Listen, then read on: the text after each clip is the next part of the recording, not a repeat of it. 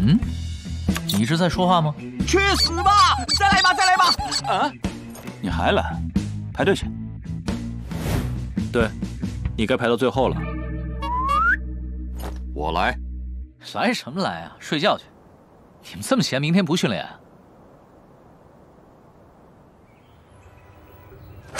这一个个都是干什么？啊？嫌对手人群不够啊？跑去给人当活广告是不是？哎，崔经理，你消消气儿。虽然我们上线时引起了围观，但竞技场房间有密码，普通人闯不进来。哎呀，报道的这么详细，估计又是一展策划好的炒作，我们被利用了。行了，叶秋的身份有没有暴露？这个黄少天校正时倒提到过叶秋的名字。经理，外面有记者要采访，怎么办？让他们稍等。既然他们想拿君莫笑是叶秋做文章，不如我们先下手为强。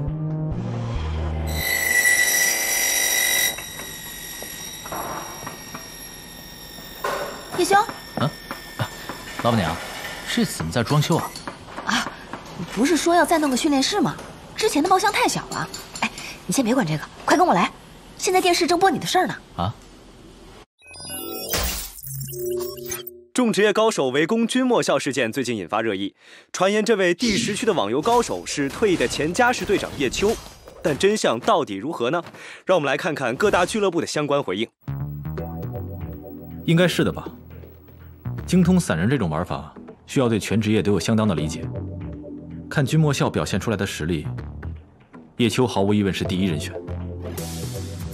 散人绝不是一个新人可以驾驭的职业，而能驾驭到这个程度的，毫无疑问，叶秋，我相信就是他。是叶秋吧？因为很厉害啊。当时那么多圈中大神在场，能和我打到那个程度的，用排除法都知道就是叶秋。同是退役选手的张家乐呢？张家乐，我给他打电话，他说不是他。对于这场比赛，你有什么看法？我是输了，不过对于职业选手来说，有输有赢是很平常的，何况对手是叶秋呢？大家也该跳出这种局限的输赢，看看这场比赛额外的内涵啊！比如说，我就看到了很多东西，今天就特别分享给大家哦，有没有很开心呢？啊，那个，谢谢皇上接受采访啊。请问喻文周队长有什么看法？哎，你们手里有录像文件吗？我那里有超高清的，回头可以给你们一份。君莫笑是叶秋，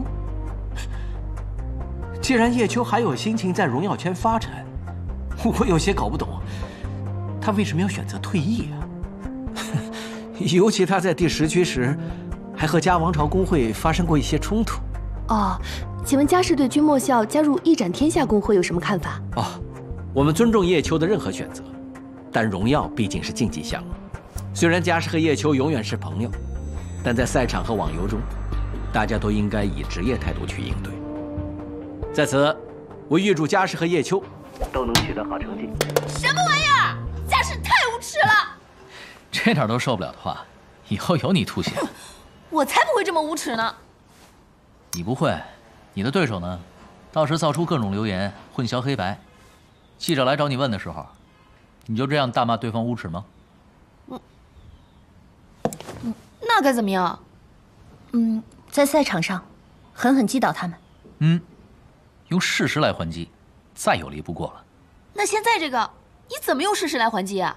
平静的在这里吃饭。下一则新闻，一展战队的申请资料已正式通过报批，将于第9赛季进入荣耀职业联盟。在一展战队首次召开的新闻发布会上，老板兼队长楼冠宁正面回应了叶秋是否将加入一展战队。一展战队绝对没有招揽到前家世队长叶秋。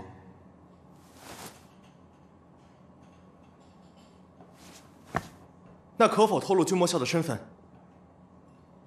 秘密武器，无可奉告。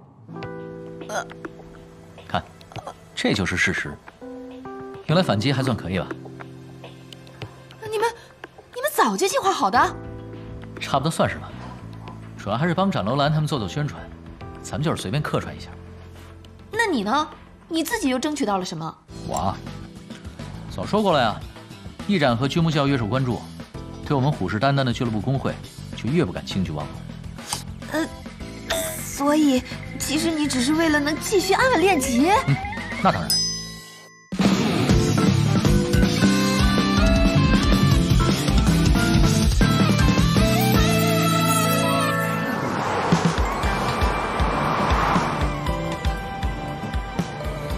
当当，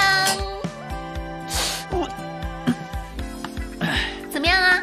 新训练室不错吧？啊，就是除了窗户太刺眼，别的都挺好。什么呀？专门装的落地窗好吧？不懂欣赏，什么臭毛病！话说你身份的话题在网上越炒越热了。一展的招待会之后，记者又采访了一圈职业选手，韩文清把你们的文字游戏揭穿了。一展有说君莫笑不是叶秋吗？君莫笑不是叶秋，那是谁？网上都在传，其实你已经内定是一展的人了。现在说没加入，是因为选手退役后1年之内不能复出，但双方可能已经有了协议，身份现在看起来要被坐实了。早晚的事儿。一展干嘛不直接利用叶秋的身份炒作？那样不是能获得更高的关注？因为他们知道我不会加入他们，所以说了还不如不说。你自个儿琢磨。琢磨什么呀？你直接说。不是，忙着呢 ，boss。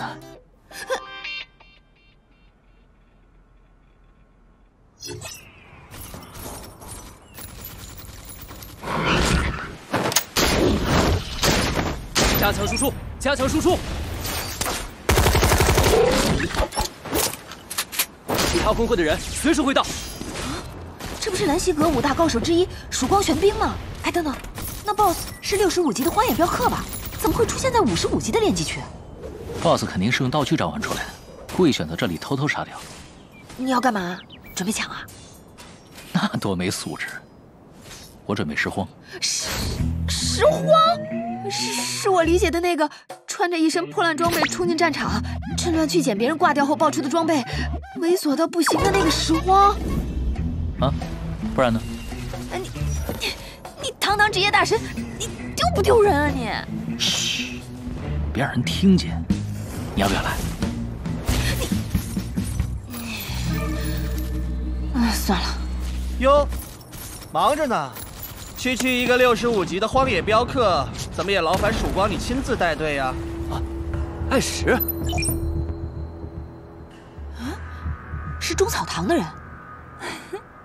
这个地方，我猜到了，曙光大哥是想把 BOSS 卡进房子的破洞里偷偷杀吗？金公主，嘉王朝也来了。你认识的人？两位来的有点慢啊。